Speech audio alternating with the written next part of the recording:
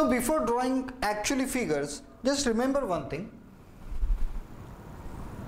If this is lens and if this is foci, the ray which parallel to the principal axis, the refracted ray will be through focal point, and the ray which will pass through the focal point here, it will go parallel to principal axis. The refracted ray will be parallel to principal axis. So you have to just remember these two things. If the incidence is parallel, it will pass through focus. If incidence is passing through focus, it will be parallel to principal axis.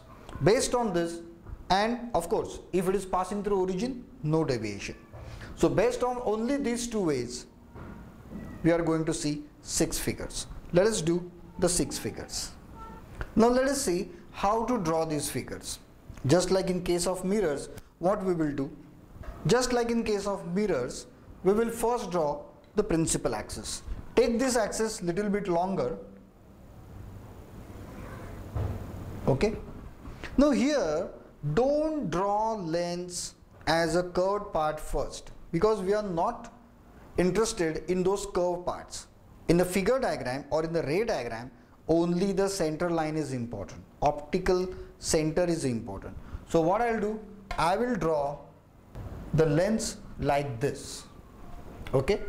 Just make sure it is equidistant from both the ends. It should be at same distance. Then we have 2 focuses. Okay. Now you have to take the equal distance, 2 points on the left side, 2 points on the right side. So here I will take, and on the right side again I will take.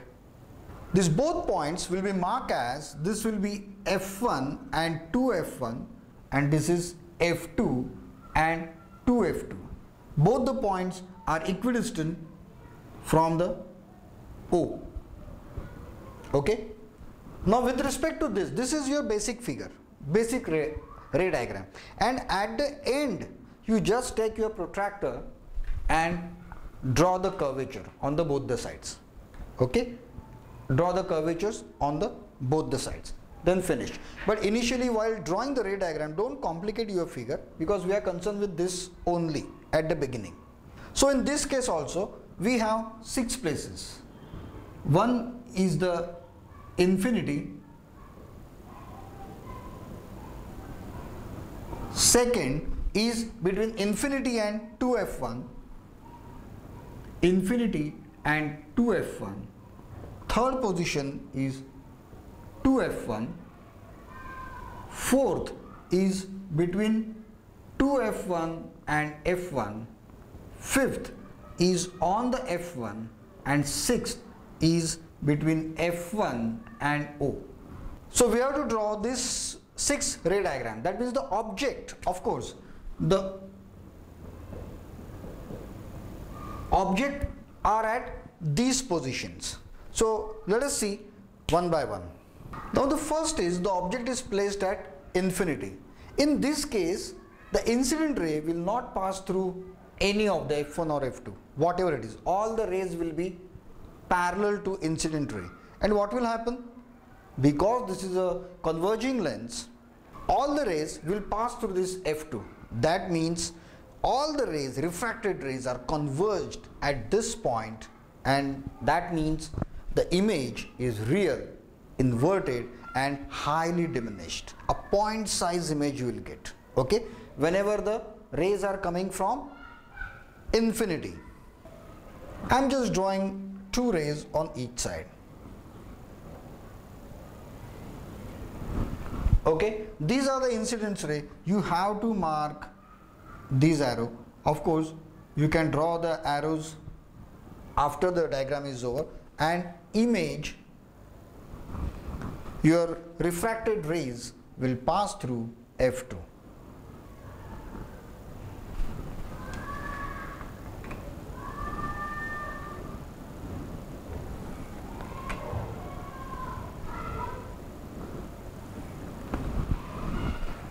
In your book, many rays are shown. You can show only 2 or 3 rays on the top, on the bottom. It is enough to describe the image. Okay, so this is in case when the object is placed at infinity. So in this case, what is the nature of the image? The nature of the image is inverted, real and diminished. It is inverted, real and highly diminished. It is focused at f2. Okay, now let us see what happens if an object is kept between infinity and 2f1. That means just outside 2f1. Let us see what happens. Now whenever I am taking image, I will just take it as one line. Here, I will take it somewhere here. Okay, don't draw arrow in the beginning. The incident ray which is passing through this optical center will not deviate it. So this line will remain same. Now from any object, we will draw 2 rays. One ray will go parallel to principal axis and one ray will pass through optical center. In all the cases except your first case. Okay, let us do that. So my incident ray, one ray is going parallel to principal axis and another ray is passing through optical center. So now what will happen? This is passing through optical center. This is incident ray. Now the ray which is parallel to principal axis will now pass through f2 and the ray which is passing through origin has got no change at all.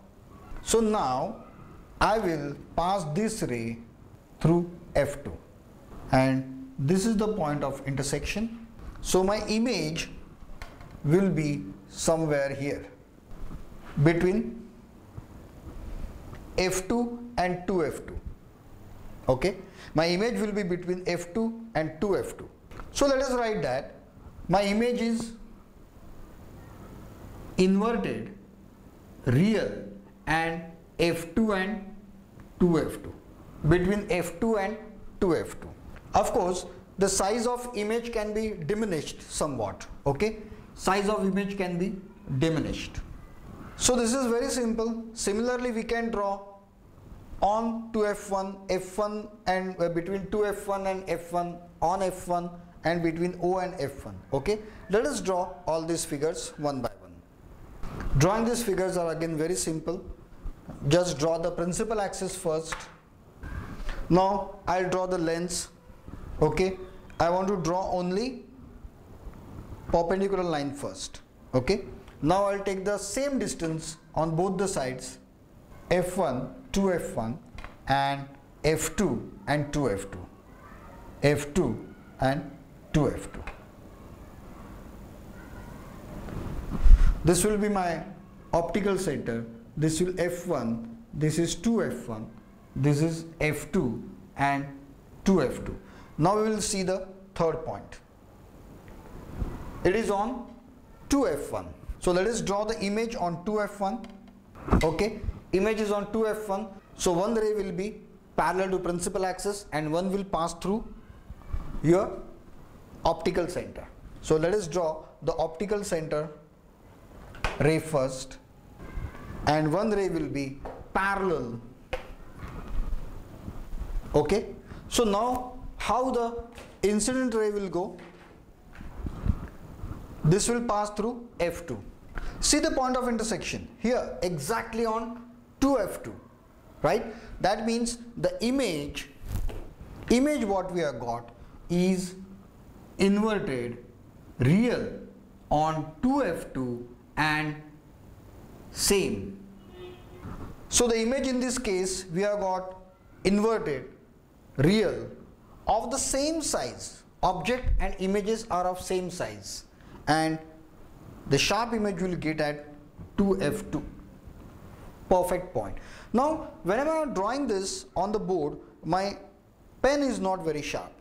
Okay, even that scale is, because this is a very smooth surface, the scale is also a little bit moving here and there. So I am not getting the perfect point. But when you are drawing with pencil, sharp pencil and scale on the paper vertically, the images will be perfect and you will get the perfect figures. Okay. So after the figure is complete, then you have to write, then you have to draw all this, then you have to show incident rays,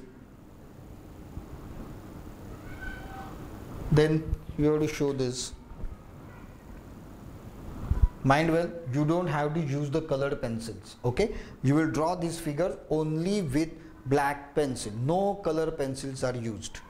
Okay, and red and green are totally banned for you, because the red is the color of examiner, paper checker, and green is the color of moderator. So you should not use both these colors. I am just showing you to just let you understand this figure. Okay, and then you can draw this arrow here.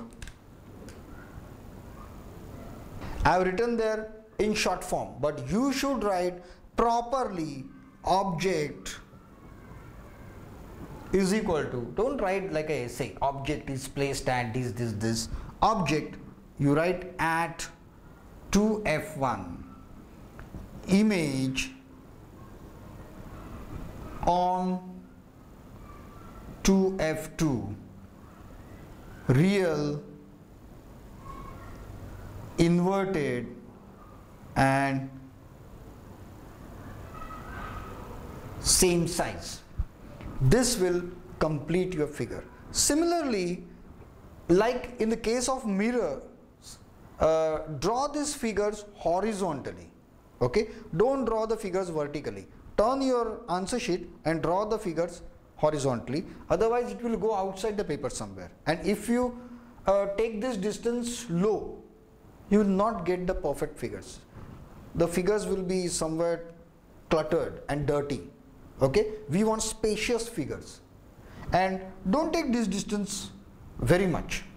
Okay, and at last you have to draw the lens also.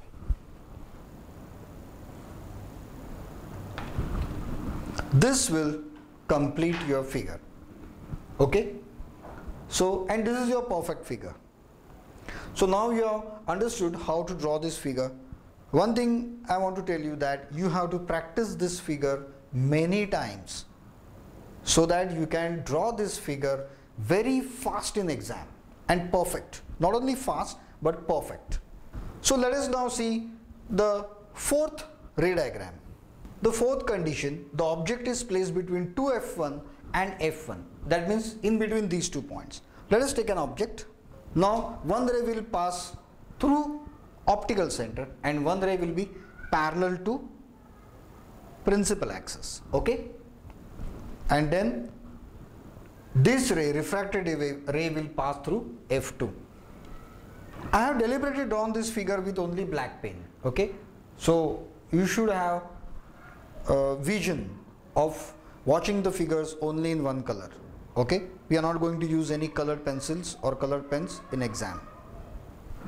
So my object is between 2f1 and f1, one ray parallel to principal axis, one ray is passing through optical center.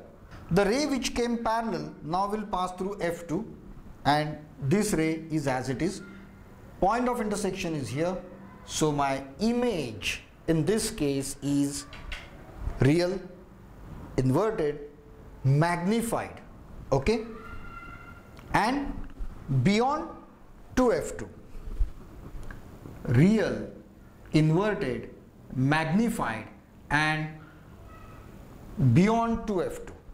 It will pass 2f2. The image will be of bigger size. It will be inverted and it is real.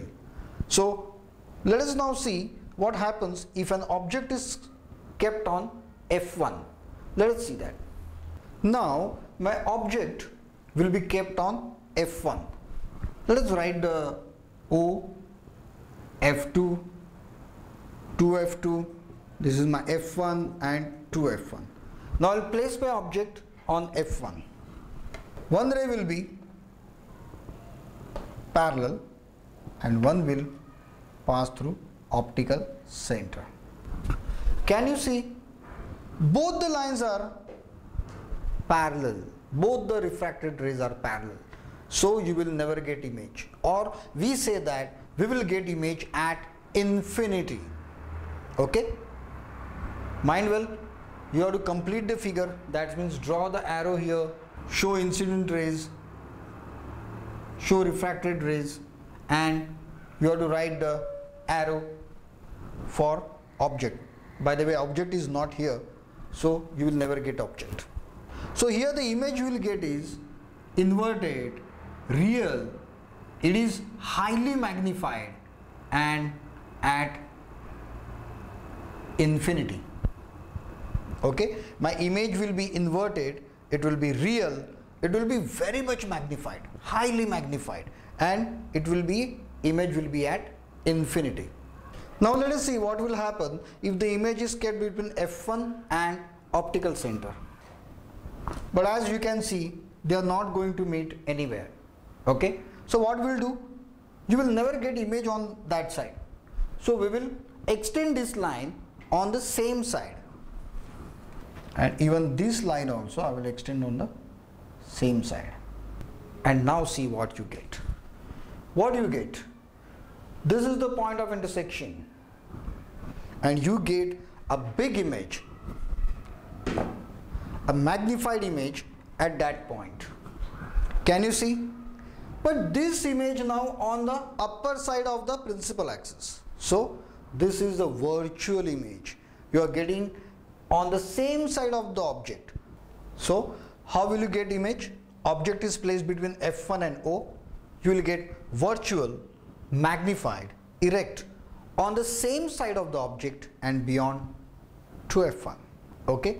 So here we have finished all 6 diagrams or the ray diagrams for the convex lens. Of course, again and again I am telling you, don't forget to complete your figure. You have to show the rays, you have to show this ray, you have to show this ray, you have to draw the lens at end, you have to show